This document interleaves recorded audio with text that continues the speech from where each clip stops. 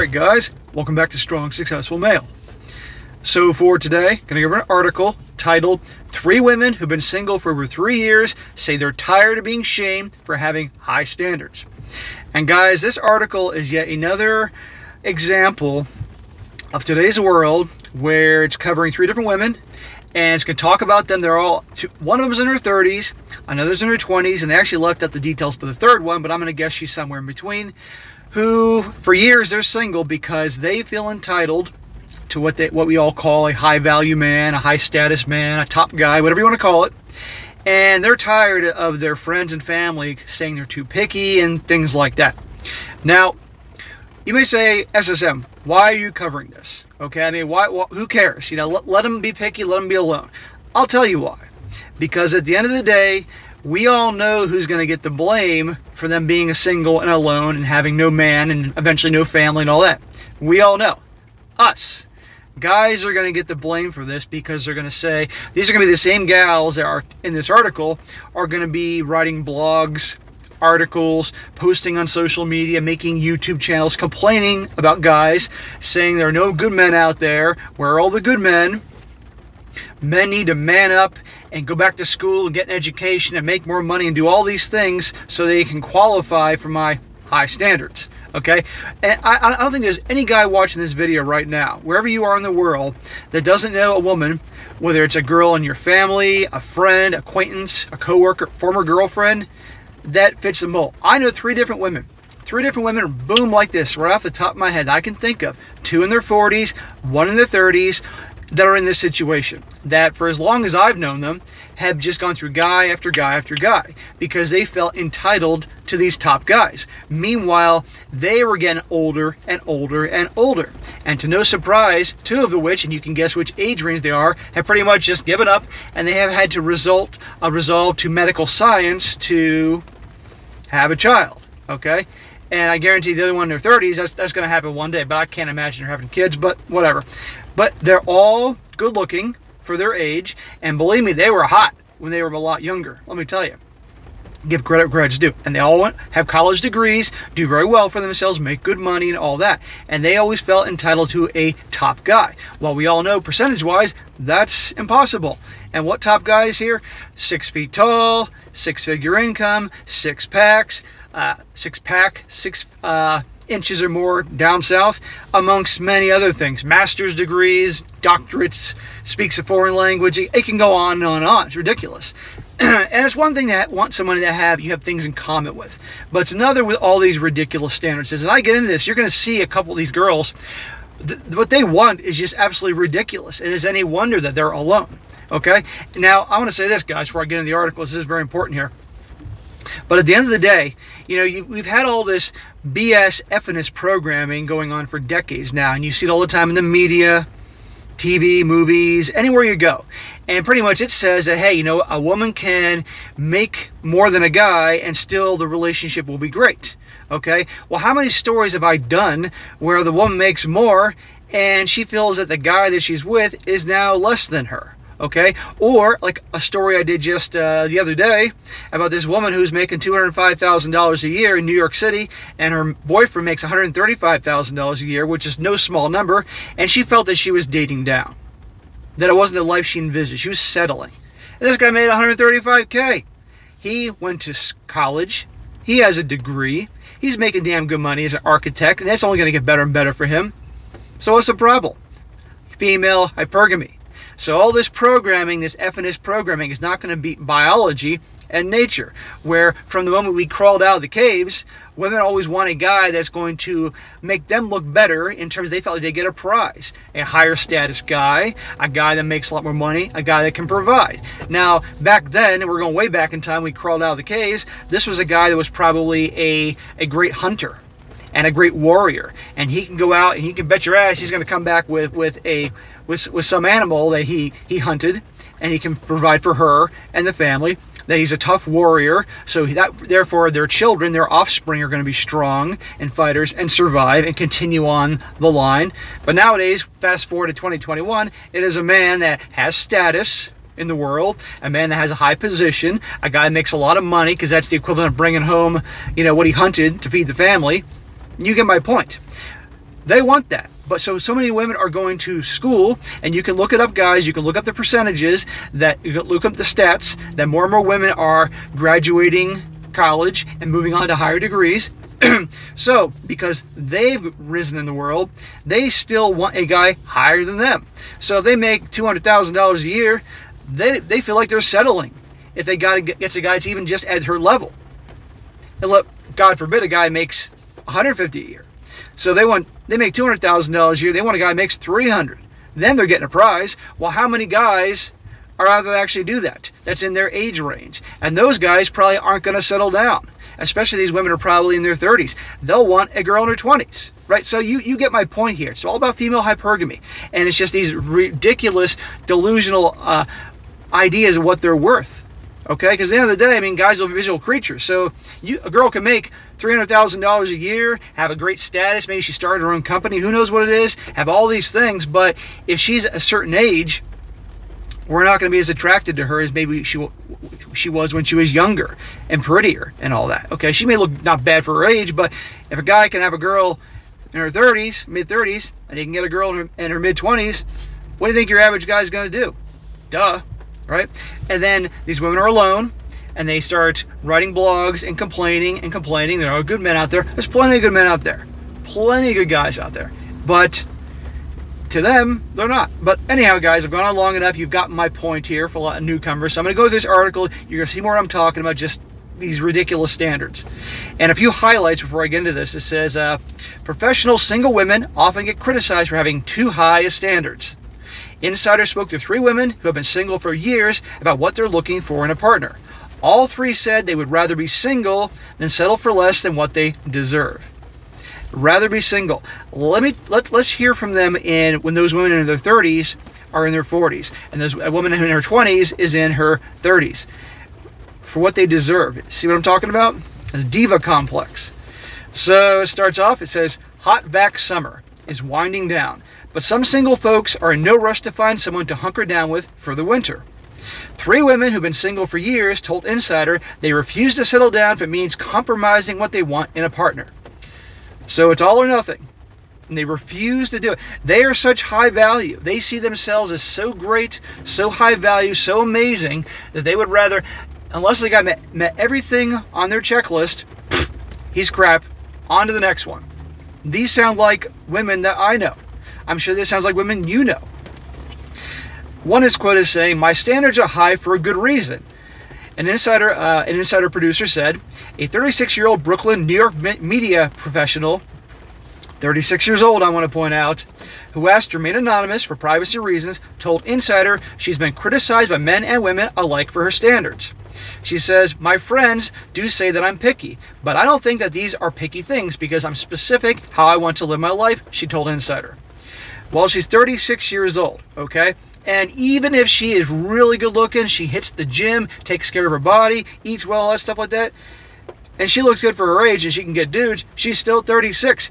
Your prime was years ago.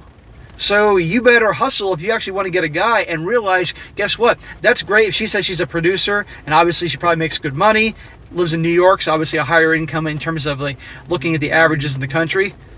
But at the end of the day, guys don't want that. That's not sexy to guys. Okay, I mean, some guys can be impressed. Okay, you've done well for yourself, but that's not going to make guys be like, oh man, I want her. She's so hot because she's a producer.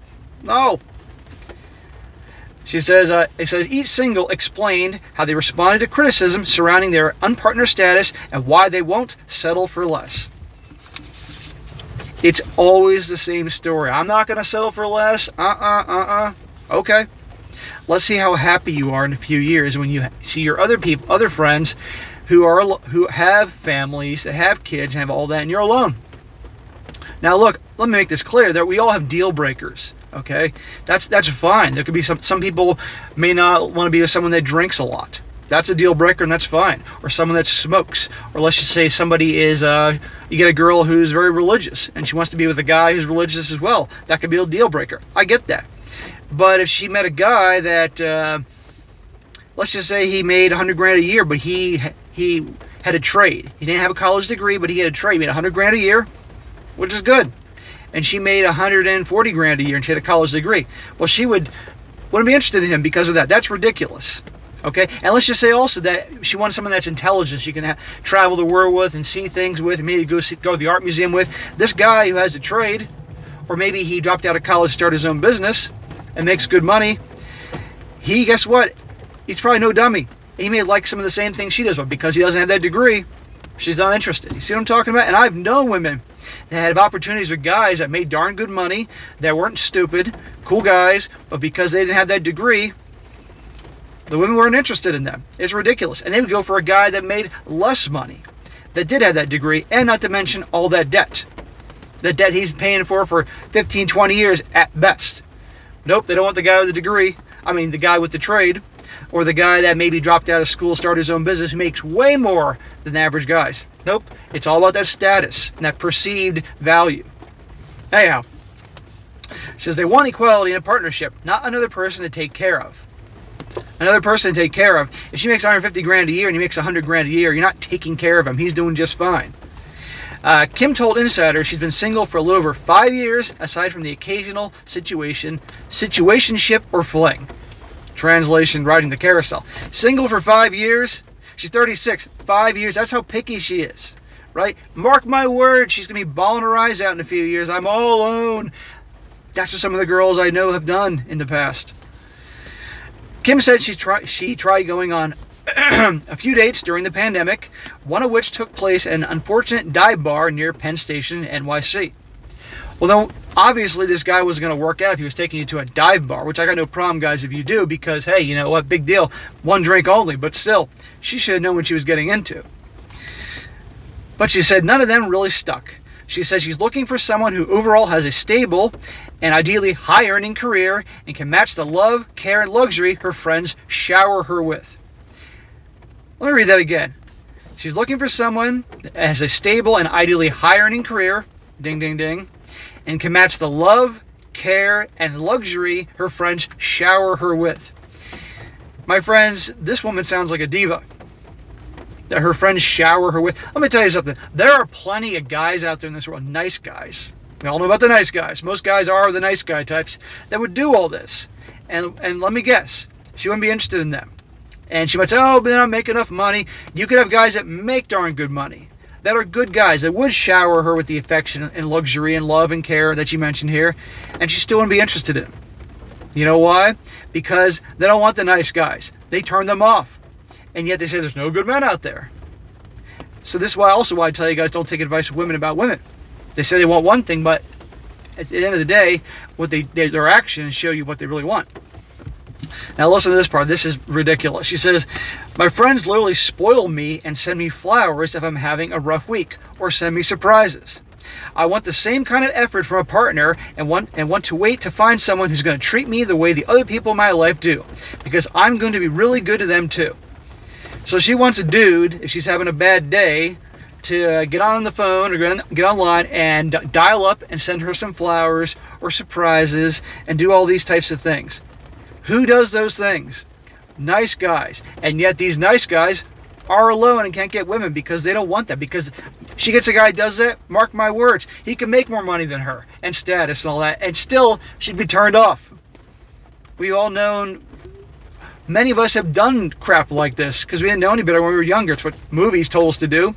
And we got dumped. And she went for a guy that didn't do this stuff. Like Kim, our Brooklyn-based single told Insider she is looking for a partner who is goal-driven and will share financial and emotional responsibility. Well, there's plenty of guys out there who are goal-driven and will share responsibility.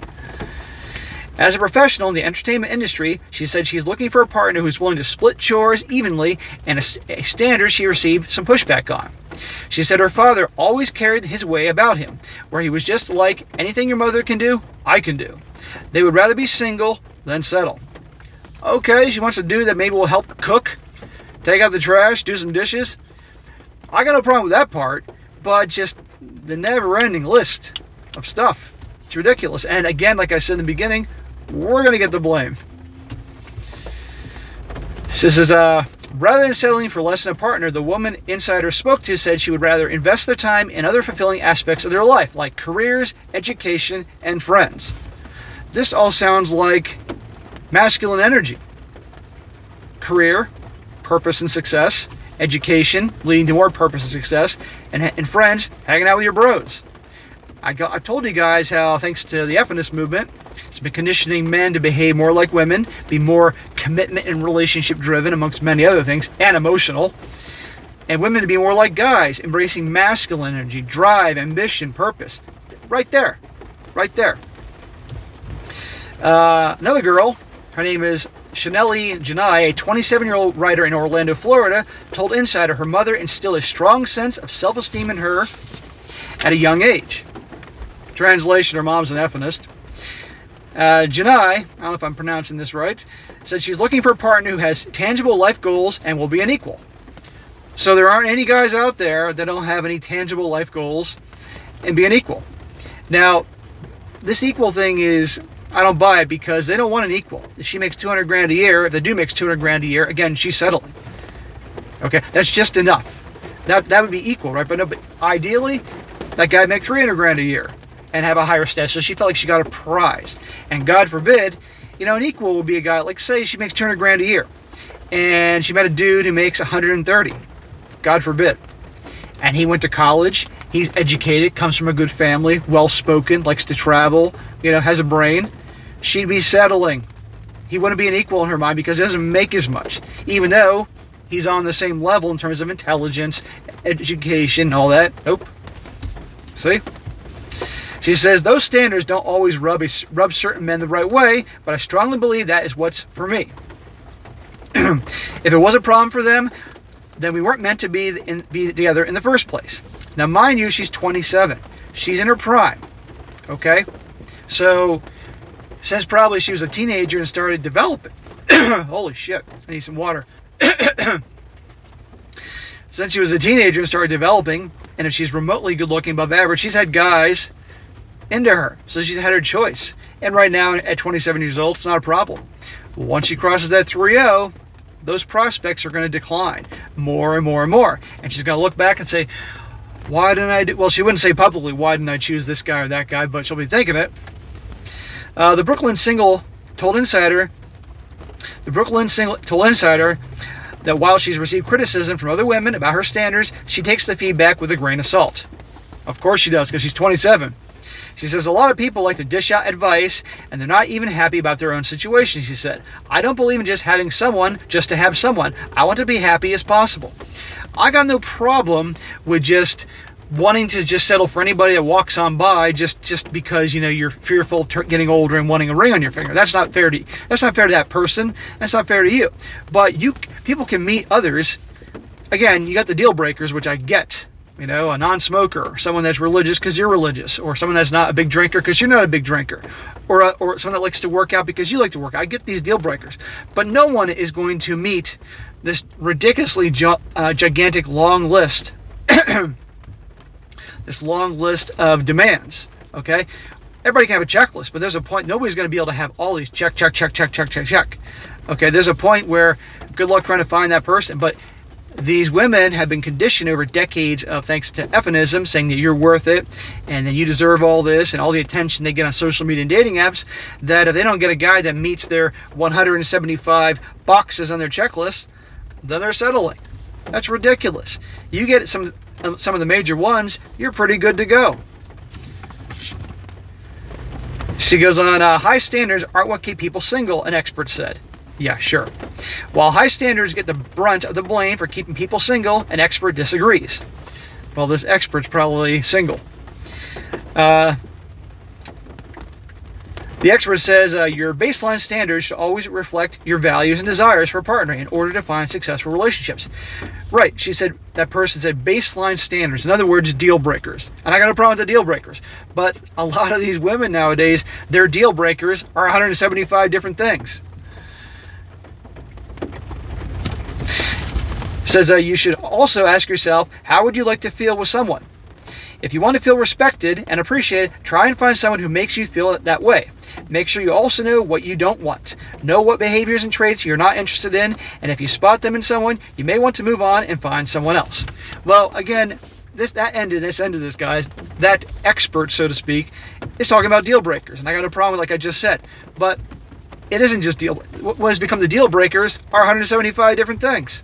So, guys, this is today's world. This is why I cover this article. This is why I do something like this every so often and mention this to show you an example of today's world for you guys that date, just let you know what's out there and the psychotically high standards that are there. But at the end of the day, like I said in the beginning of this video, why I did this is because these women, mark my words, because of these high standards, they're going to be alone and continue to be alone. And then ultimately, if they're not already, blame guys. There aren't enough good men out there. Where are the good men? They'll be writing blogs, they'll be doing articles, posting on social media. Some may even start YouTube channels and just start complaining about it. And then I'll take those YouTube channels and those articles and I'll do future videos and I'll be saying, see, remember her? Never-ending cycle. But that's today's world, thanks to the level of entitlement. I don't think ever in human history have we had the gals have such a level of entitlement as we do now. Okay? And this is one of many, many reasons why so many guys have said, that's it. I'm done. I'm good as it is, but by myself, here in my nice condo. It's not too big, not too small, with my dog or my cat.